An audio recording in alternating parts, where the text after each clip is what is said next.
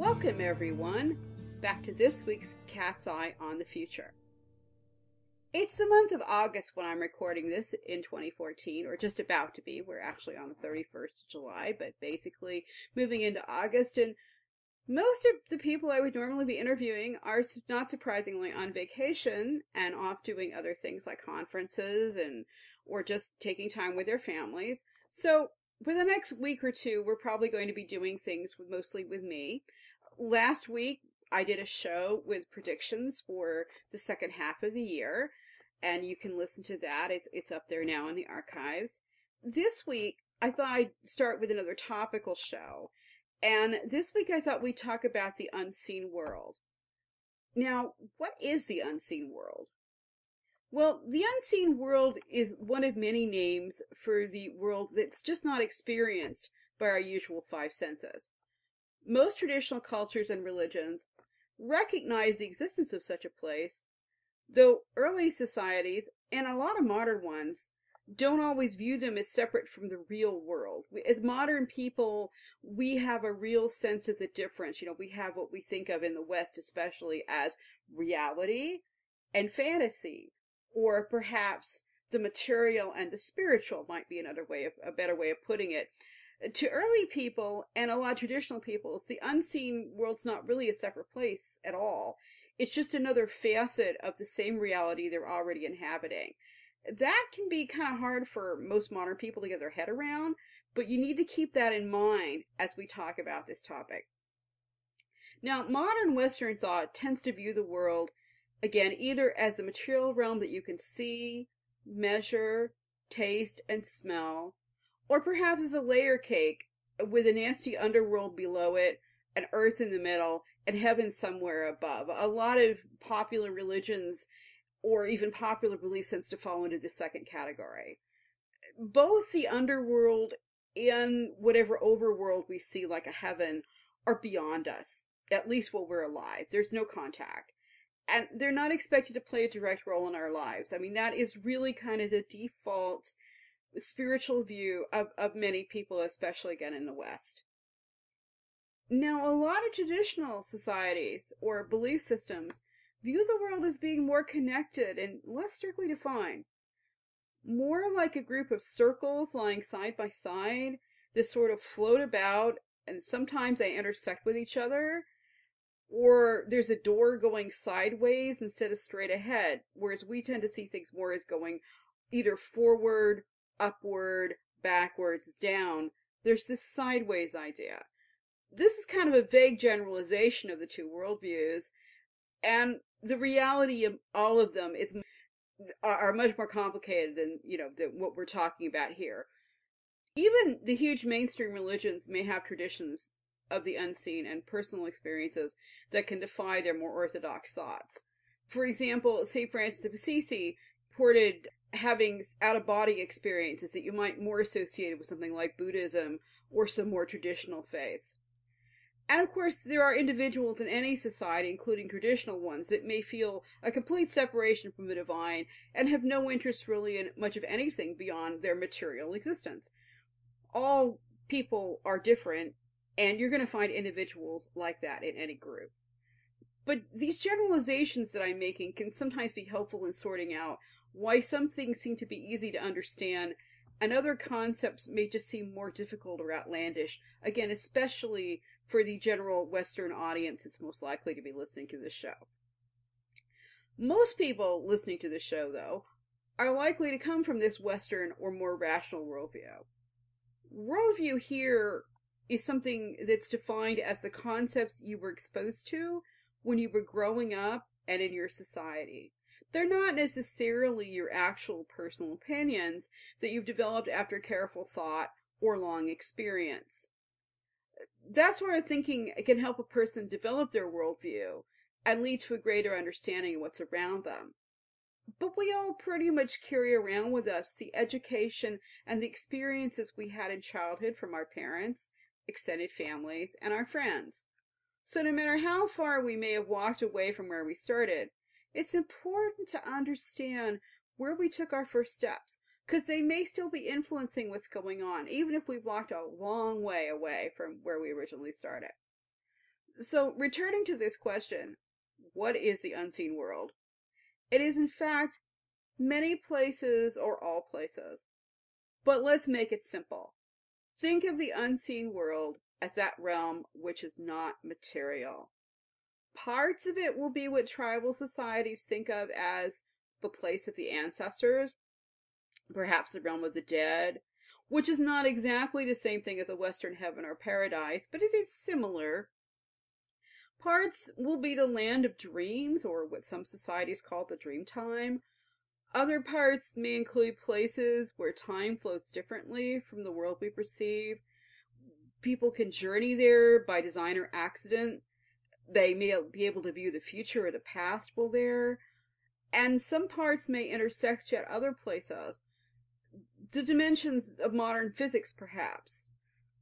But many religious systems have tried to diagram some of these realms and aspects of the unseen, and they often call them different worlds, which is very interesting.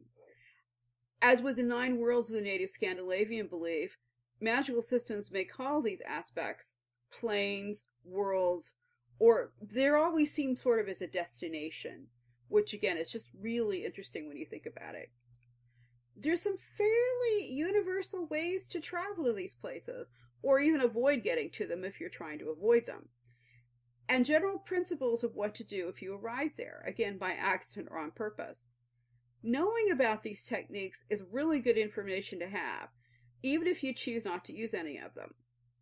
It's useful to know, nevertheless, as some of the traditional means of reaching the unseen world are, such as food deprivation, extreme pain. They can even be gotten there by the side effects of prescription drugs, or non-prescription drugs, as the case may be. Again, that may cause what's called a spontaneous journey, and it's an example of something you may not be intending to take, especially if you're just taking something your doctor gave you for, say, a headache. You probably aren't really trying to reach the other world, but you could end up there anyway. Knowing what is happening can help counteract the fear and can help aid you in getting things sorted out and back to normal if something like this happens. Later in different shows we may discuss these techniques in greater detail, but with kindly suggestions as to which methods might be better than others to try to intentionally reach such states when you want them. But that's not really the point of this show. In fact, what is the point of this show? I mean, why bother with the unseen world at all? First off, many people lead happy, fulfilling lives without much or any experience with what they would consider the unseen. Most people, if you talk to them in a safe situation, like a train station or bus ride, well, you'll never see them again, so they're very happy to tell you anything because they know it's not going anywhere. They'll often tell you about a dream they had where their dead grandmother warns them about somebody else that's going to pass in the family, or perhaps feeling like they'd been someplace before, that deja vu feeling when visiting a new place. But that's about as far as it goes. If these people happen to be family members or friends and they're happy with their lives the way they are, please don't feel a need to disturb them. They're in the space they need to be in for now. And unless they approach you and ask directly for some information, I just listen and then not push it. This is especially important if you're encountering the unseen world for the first time yourself. As you learn more, you may discover that these same people will start talking to you, asking questions, and then, as I said, it's safe to answer. But pushing people who are happy the way they are is just likely to annoy them. Also, some people in the West have deep personal taboos about exploring the unseen, which may derive from religious concepts formed in early childhood and often reinforced by that large body of popular horror books and movies which promise too much supernatural reality and gruesome fates for dabblers. Because these can be deep-seated fears and prejudices, they're best left alone until the individual wants to explore them further.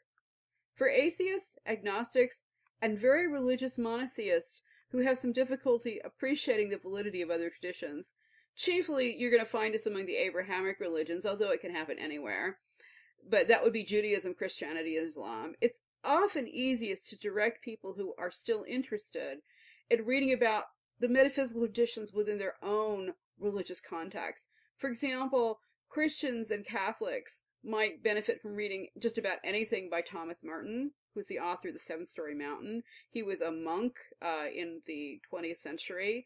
And other monastic writings like St. John on the Cross, which is much earlier, or even a biography of St. Francis. For people coming from a Jewish background, studies of the Kabbalah, Hasidic mysticism, may or may not be appealing to somebody, but it's a direction that they can take. And for Muslims, I would look at Sufi religious thought. And for anybody who may be coming from an atheist agnostic background, but who is truly interested in trying to understand things, Buddhism or Jungian psychology is often a good place for them to start, or for you to perhaps direct them that they might want to read something. If you have your own religious or metaphysical path already, it's perfectly all right to share your views on it. But if you notice that a person who's come to you for help especially is getting deeply uncomfortable when you suggest, say, that the goddess Bast may be able to help heal their sick cat, or that the goddess Hel really is a goddess and not an everlasting torture chamber, and they get uncomfortable, just try to figure out where they're coming from and direct them to a place they can understand. Even though the traditional shaman, or say a seer, has a duty to help the tribe, part of doing it is knowing when to back off and when to jump into the water to help someone who appears to be drowning. Okay, so that's people with a really set mindset. What about everybody else? Well, the minority of modern people who find the unseen world something they want to explore tend to fall into two basic types of people that I've noticed.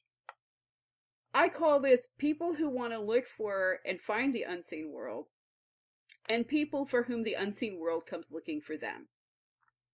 As you keep listening, you'll probably see yourself pretty quickly in one of these two basic categories.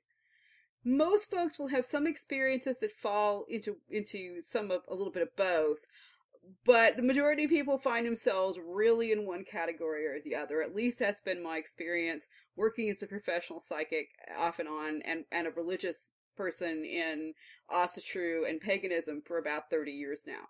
Okay, so let's look at the first type of person. This is the person who goes looking for the unseen.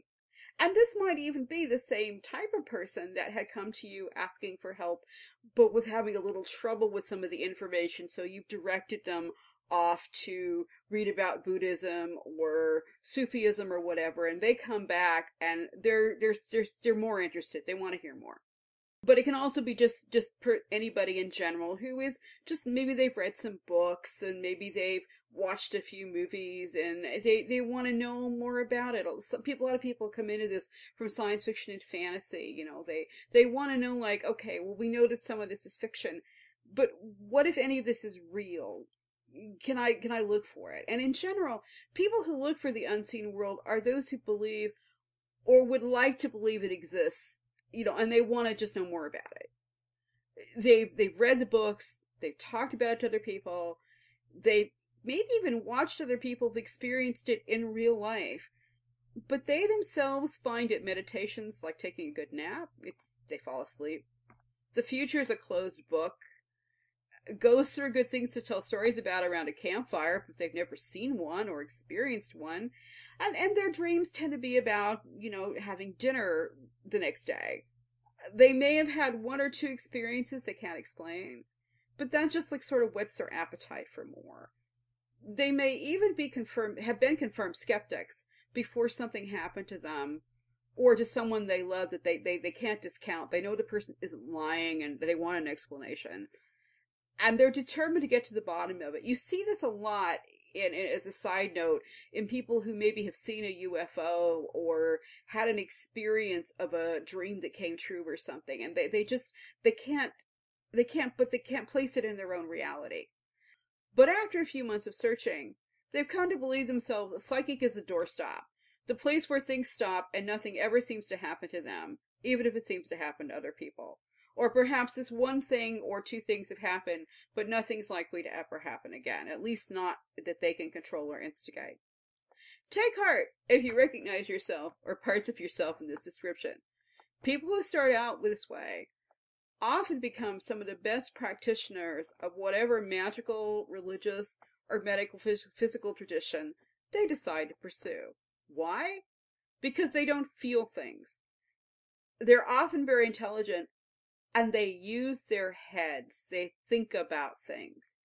Even if they never develop obvious psi talents to dazzle their friends with, they can be rocks of stability for those who are more prone to fly off into the astral. In Wiccan or ritual magical circles, they're often chosen for the frequently underrated role of guardian, which done properly is a lot more than just answering the telephone or explaining to the local cops what the funny people in funny clothes are doing in the park at 10 p.m. Their role is to guard against everything. And a warrior or a guardian doesn't always have to see the enemy to know that they're there. What he or she does is to protect those who are vulnerable as well as themselves. This is hardly a role for wimps or the uninitiated extra husband who drove their partner to the circle that night, which in my experience too is often done and is really not a good idea, but that's a topic for another show. People with this basically more skeptical outlook do well by putting their native intelligence and that skepticism to good use. Read, watch, and learn as much as you can.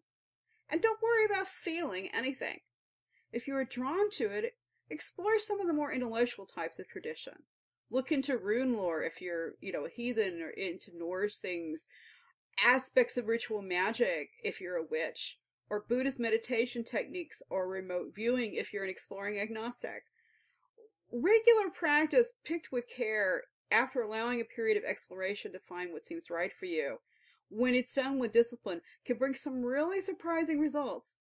You may even find yourself suddenly thrust into the next category of person when the unseen might just come looking for you.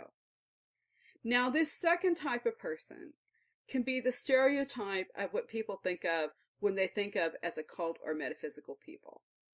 In extreme cases, like myself, this can be an individual who as a child talks to angels or unseen friends, sees pretty rainbows around other people, and talks freely about, when I was big the last time, much to the terror, confusion, or even amusement of their parents, who can think this is anything from, oh my God, my child may be going to hell, to, well, isn't that a funny thing that Bobby said?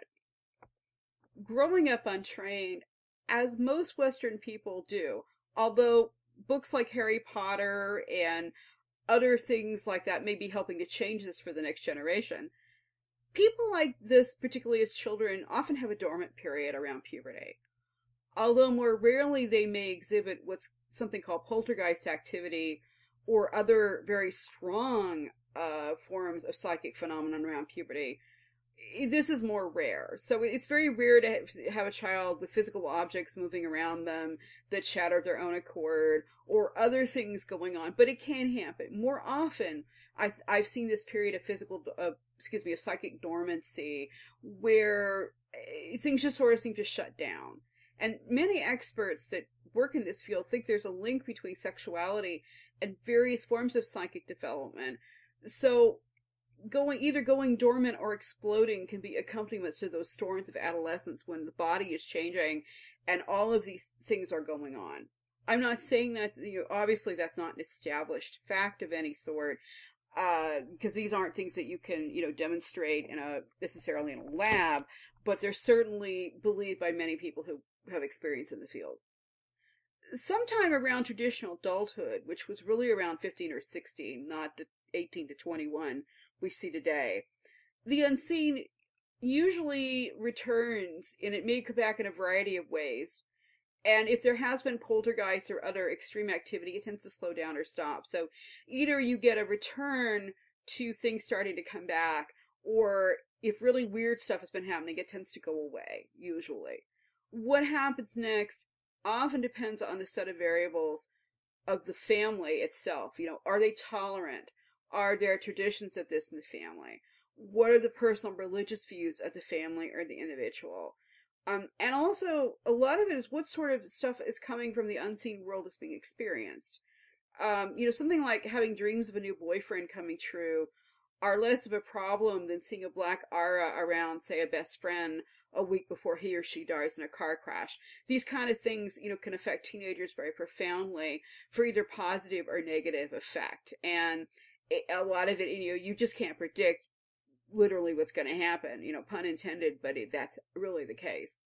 Families who meet a teenager's experience without ridicule, or even saying something like, they might say something like, your great-grandmother often saw ghosts too. Why, my mother said that one time, yada yada. Or really common here in Ireland is, ah, yes, you have the sight. Just accept it, not make a big deal out of it. They tend to do better for the blossoming psychic than, oh my God, I'm taking you to church right now. You're seeing demons. This may be, unfortunately, something that happens a lot in my experience, and it's not overly helpful. Nor is, oh my God, we have to take you to the psychiatrist. Neither of these extreme responses is very helpful if you have a teenager or even a child exhibiting these things. But even with the best support in the world, having the unseen come looking for you when you haven't asked it to visit, thank you very much, can be unsettling. Some teenagers are able to build natural defenses. These are called shields by modern metaphysical practitioners. Now, shielding, which is basically forming a barrier against unwanted psychic or unseen intrusions, is very important. And it's the first step in practicing any sort of metaphysical art or getting in touch with the unseen world. But when it happens as an internal reaction of a terrified, unguided mind, the results can be to wall off more than the intended target. The fortress that results may cut a young person off from their own emotional feelings as well as their psychic ones. In addition to creativity, spontaneity and other sorts of expression may be compromised. This is another reason that sometimes, but not always, a person might start looking for the unseen and having it suddenly turn the other way around. Their minds have been blocked off by an unpleasant childhood or adolescent memory that just didn't jibe with the real world or how they were told the real world was supposed to work. There was just completely, they were experiencing one thing and being told another. And just to stay sane, they would adopt, okay, well, everybody around me is telling me this is happening, so it must not be happening, so it sort of appears to stop. When really, it's just sort of a brick wall being put there. Just like the body of a person freezing to death will cut off blood flow to a limb in order to preserve their vital organs, the mind of an untrained young person may just turn off everything in order to keep out that which is so out of context it just threatens their ability to cope with everyday life. This can happen to older people as well, but the total blocking of psychic perception more often occurs in the young, particularly the very young.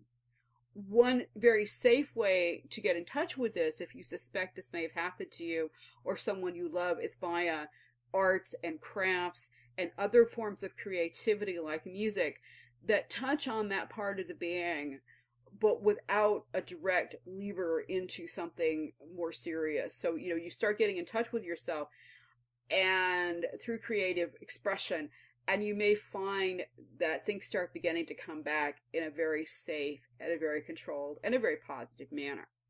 Now, tribal and traditional societies tend to avoid this problem or try to avoid the problem of the blocking off by having shamans, priests, or other targeted adults whose part-time job it is to watch young people and children for any signs of unusual talents. Not to mention that most tribal adult initiations for both men and women include a sort of basic ancestors, spirits, dreams, and how to deal with them 101 for everyone in the tribe. Unfortunately, most Western young people don't get any of this sort of education in junior high school, which can result in neither the person themselves nor anyone around them having a clue what's going on. And movies aside, everyone knows what happens to people who hear the little voices when they're here. A side note here, late adolescence is also the age when true schizophrenia, which is a mental illness, is likely to occur. The early symptoms can be similar to the sudden invasions of the unseen. Since the thing a young person who really is being sought out by the unseen most fears is being thought to be crazy in most cases, this can be difficult for a concerned friend or family member to evaluate. About all you can do if a teenager comes to you is give advice and see what happens. Just kind of watch. When in doubt, try to find an open-minded medical person. A Jungian psychologist or psychiatrist is a good start, who will deal with real diagnosis, but not jump to conclusions either.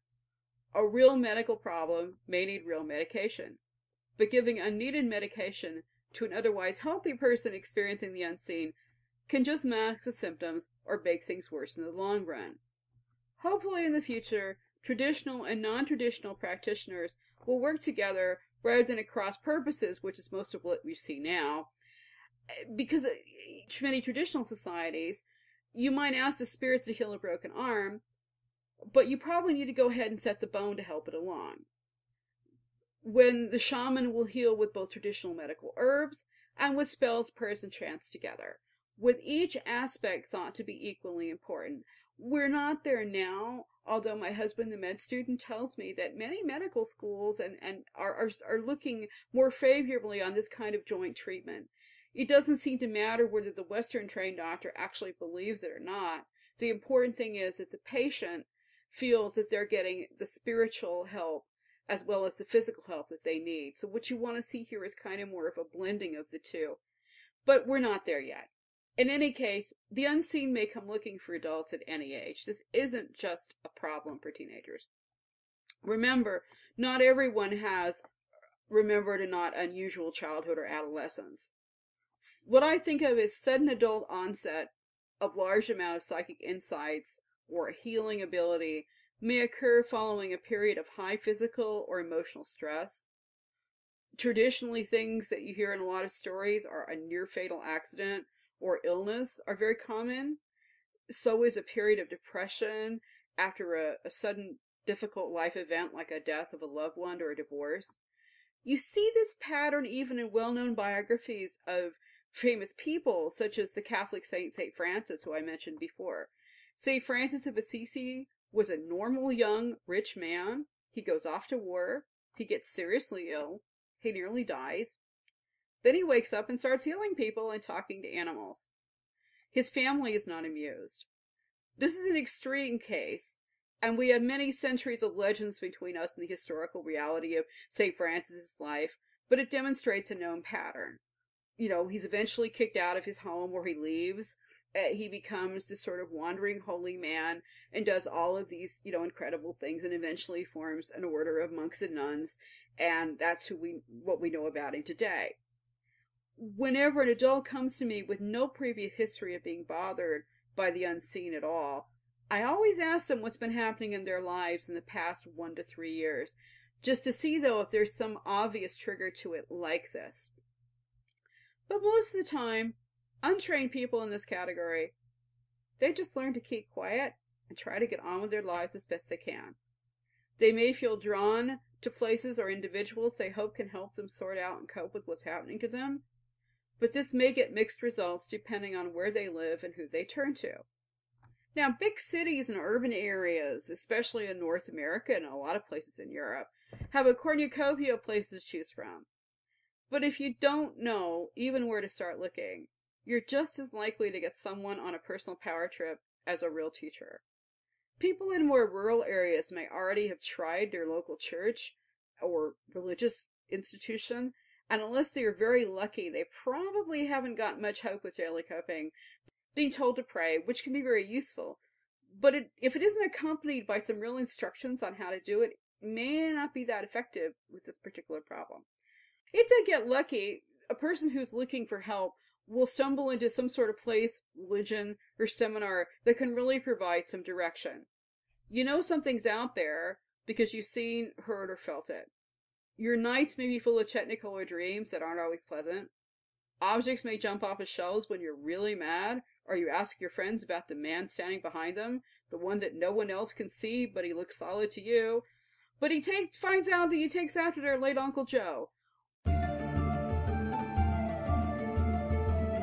You have been listening to part 1 of Cat's Eye on the Future.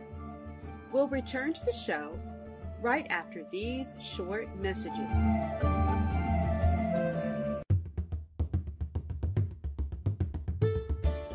Do you have questions? The cards have answers. If you would like a personal reading with Melody, just go to my website, melodipsychicreadings.com.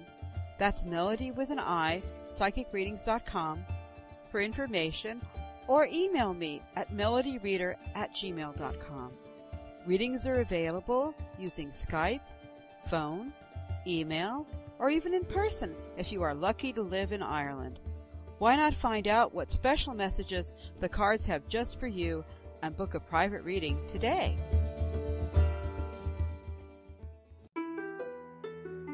We now return to part 2 of Cat's Eye on the Future.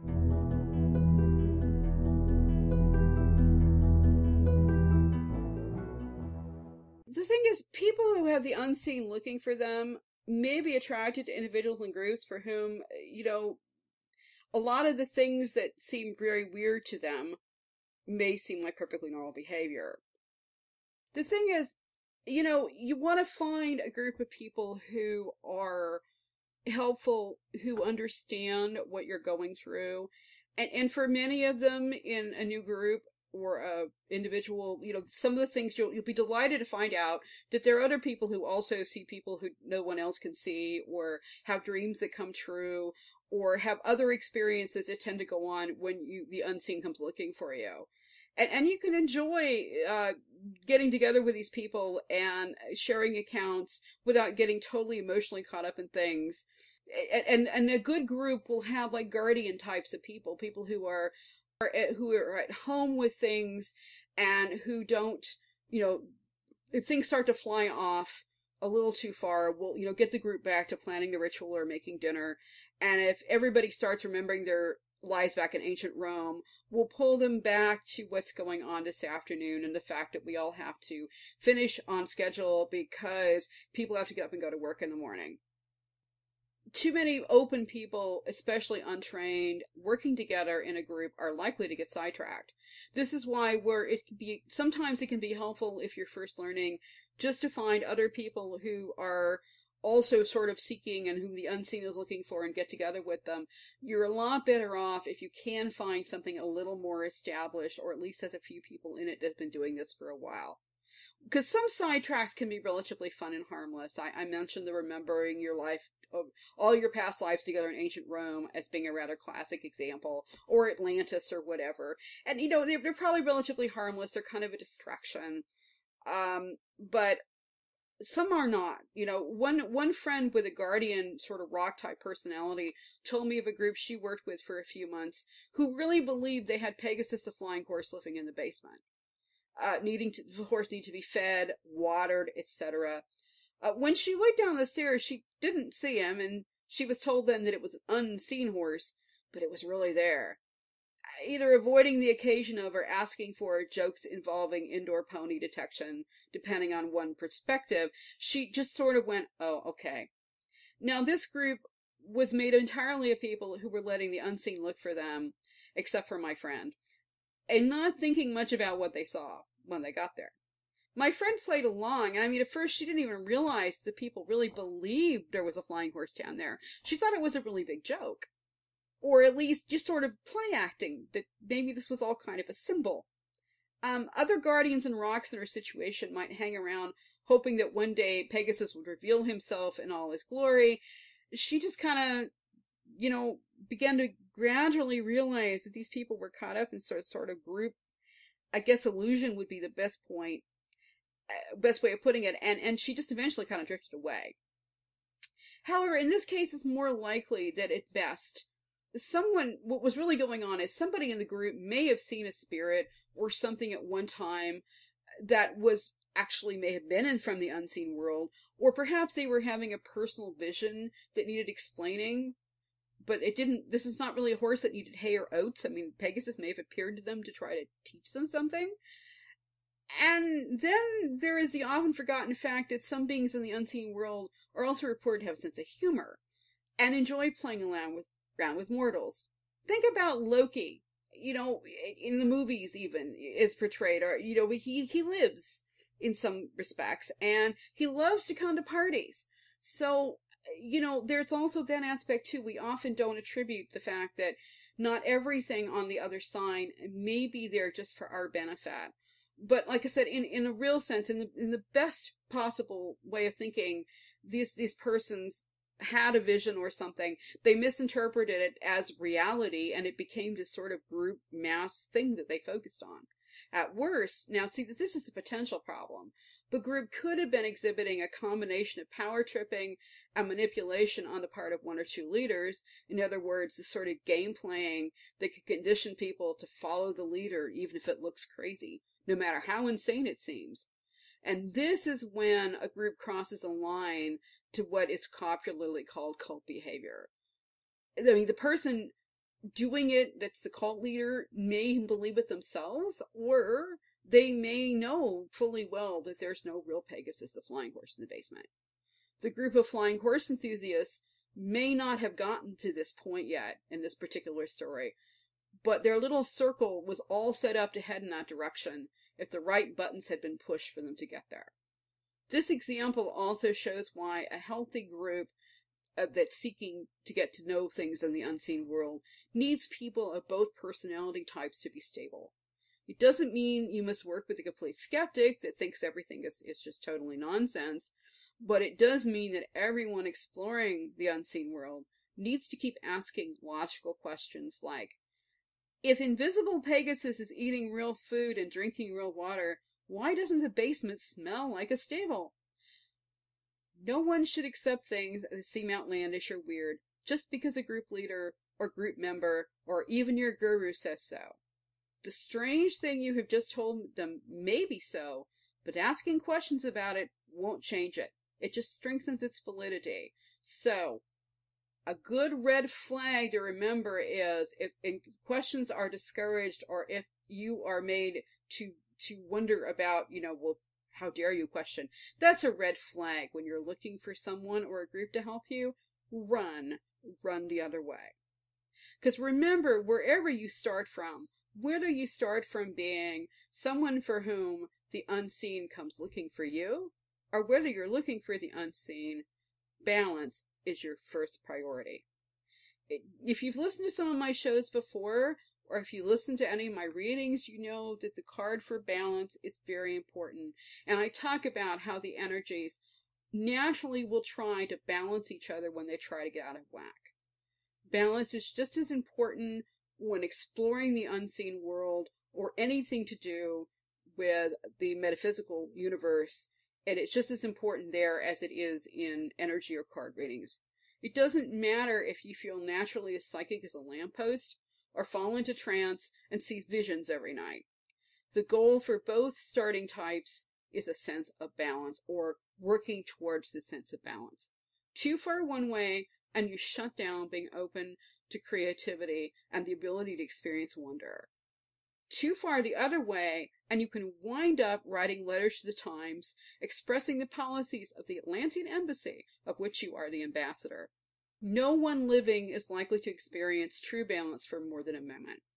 It's rumored that some great adepts and avatars can do this, but since I've never met one, I can't really say. But I imagine that even for people who are extremely spiritually advanced, it's probably a struggle to maintain complete objectivity and balance at all times and all places. For the rest of us, this balance thing is a goal, as the signposts point to. Once we're not really likely to achieve anytime soon, but we need to keep looking for it anyway, because that's the foundation of really succeeding, and also of just staying sane. The easy way to get started is to just sort of go over again some of the things I've talked about and decide which basic category you fall into. Most people, like I've said before, are going to recognize themselves in one category or the other. People who listen to this sort of show may be a bit more likely to fall into the second category, where the unseen comes looking for you, but I think there are probably more people in the first category who start looking for the unseen in the general population. It doesn't matter really, though, because both types of people bring great gifts and all have some weaknesses in their journey. It's just you're going to tend to flip more one way or the other. Understanding yourself can give you a head start on how to start your balancing act, but only if you can walk the white line. Sometimes you're going to fall off, but if you know to step back, you can recover more quickly before that cosmic cop of karma writes you a ticket. Or even explain yourself if you have to contest an unseen court to cope with being in metaphysical jail.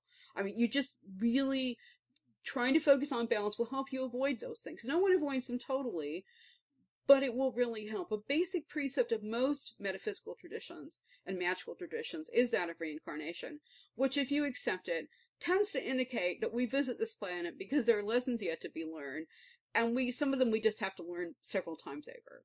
And learning to walk means not always getting it right the first time, but learning gradually to put one foot beside the other until you gain enough balance to stay on your feet is a big part of the process. There's a lot of psychic work that is like that too. Basic balancing is something we have to learn to and how do we learn to walk this tightrope?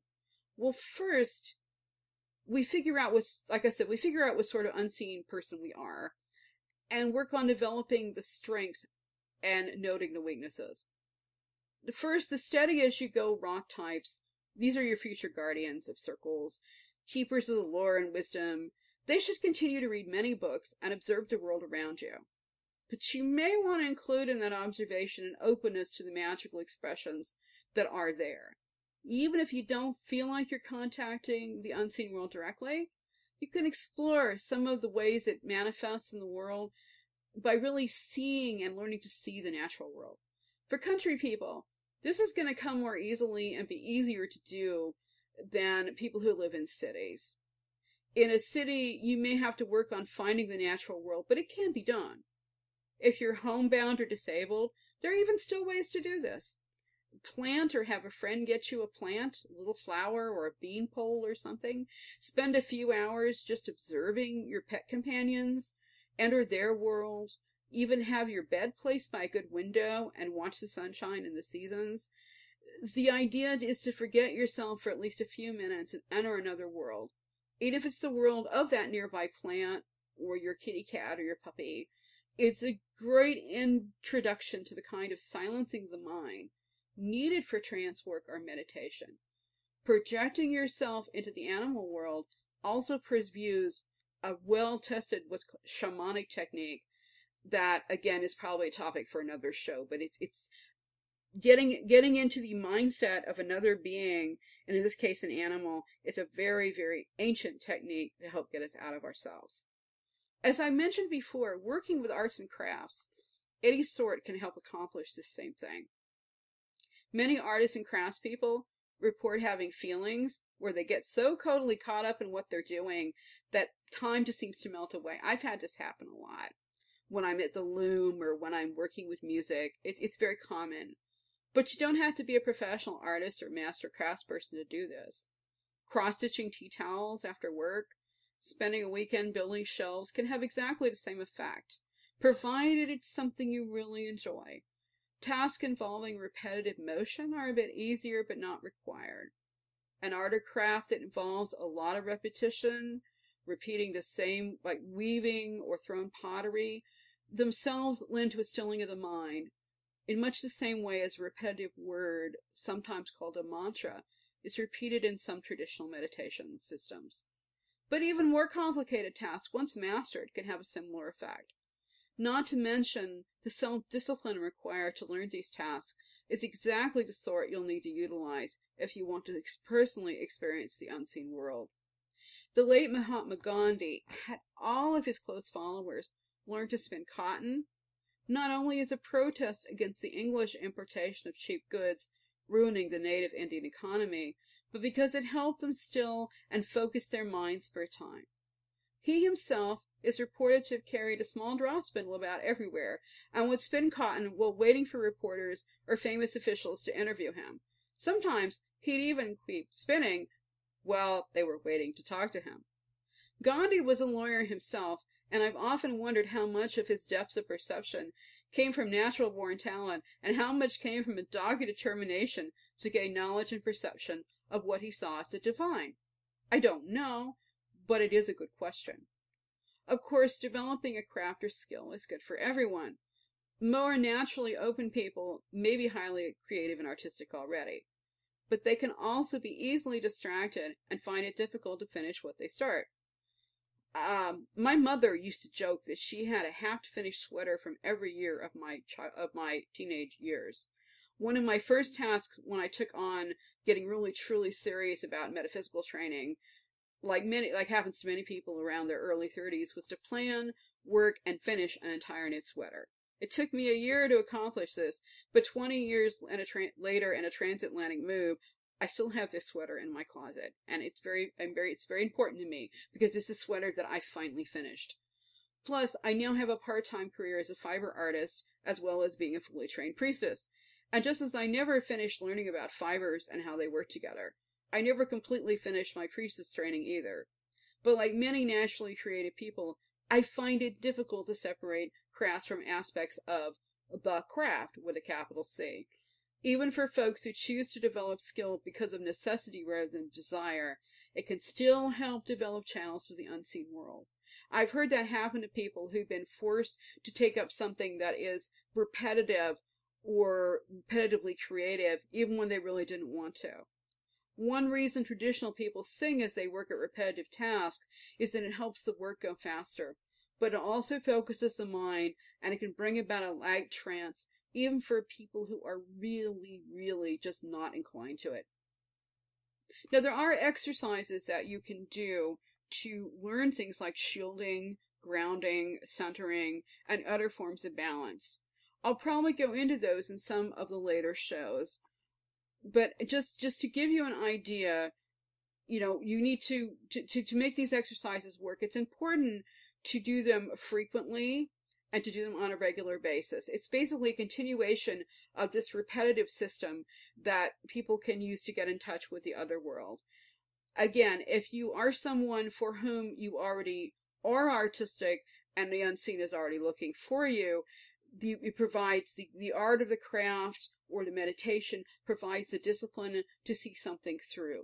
For those people who are learning to experience it or trying to become open to it, that recognition helps open it up.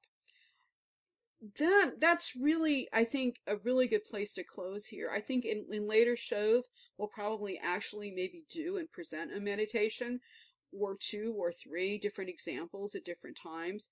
But I think basically the things to remember to take away from this show are the unseen world is there. It's probably really more than one place. At least traditionally, most people think of it that way. It is a combination of zones, like everything from the land of the ancestors to that place where we can go and perhaps perceive the future or maybe even experience the past. It's accessed in a number of different ways. A very safe way is dreams, meditation, and there are many other techniques that we'll talk about another time that may be a little more intentional. And there are 2 types of people when it comes to the unseen world. There are people for whom the unseen world is just, it looks for them. It seems to always be there. They may have experienced it ever since they were a small child, and unless they block it out, it never really goes away. These are people that we tend to think of as being psychic or having other abilities. The other type of person is the person who wants to experience the unseen and goes looking for it. And this type of person may or may not ever actually experience things themselves, but has the potential to become very wise. And if they do develop some psychic abilities, tends to be a lot more thoughtful about it, and because they have to work for it, may and sometimes actually even appreciate it in a different way from the person for whom it comes totally naturally. Neither type of person should despair, because, there's room in the world for all points of view and all types of directions. Neither is better or worse. It's simply, you have different sets of challenges depending on what type of person you are. And finally, remember that sometimes people who go looking for the unseen, you may suddenly have a flip where the unseen is looking for you. And that's where what I think the topic of the next topical show will be, developing a certain amount of psychic warding, self-defenses, shielding, and guarding is very important. And if you're already in the situation already, you can go to my website at melodipsychicreadings.com, and there's a couple of examples of free exercises you can do for personal self-protection and personal grounding, which is grounding is also like staying connected to the world. As we go into the other world, we need to keep the connection to this world strong, so there's an exercise for that as well as warding a house. And I think perhaps the next show will be on psychic self-defense, but I think for right now, this is probably enough of an introduction to the unseen world, and we can look more next time at both how to explore it a little bit more, and also a bit how to protect ourselves from things that we don't want to have contact, because contact isn't always appropriate. You don't want to be contacting the other world while you're working with a hot stove or heavy equipment. When you're driving, you want to stay focused. When you're ready to start experiencing things, then there may be times when you want to use techniques that are a catalyst that make that easier to achieve. But again, it's all part of that balance. The most important lesson to take from this week is balance. And that's about all for now. I look forward to continuing this discussion and other topics at a later date. I hope you enjoyed this introduction to the unseen world, and I look forward to seeing you next time at Cat's Eye on the Future.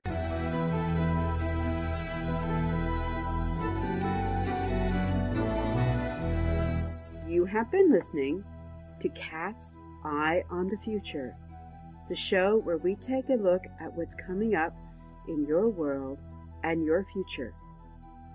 Join us again next time for another episode of Cat's Eye on the Future.